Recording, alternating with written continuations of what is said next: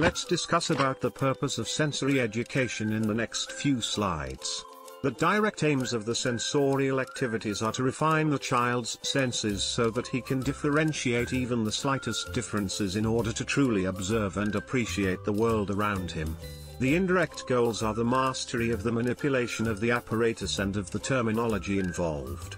Each exercise specifically isolates one sense at a time to maximize its refinement.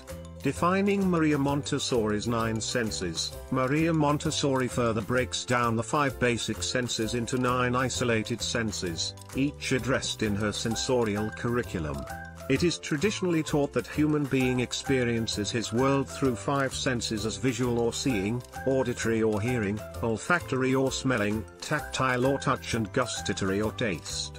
Maria Montessori expanded these 5 senses to include chromatic or color, baric or weight, thermic or temperature, and stereognostic or tactile muscular. She believed that education of the senses is the basis of intellectual development. Didactic materials were developed to exercise children's senses.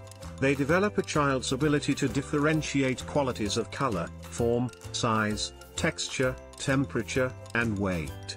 The didactic materials are characterized as self-correcting in that they only allow one correct response.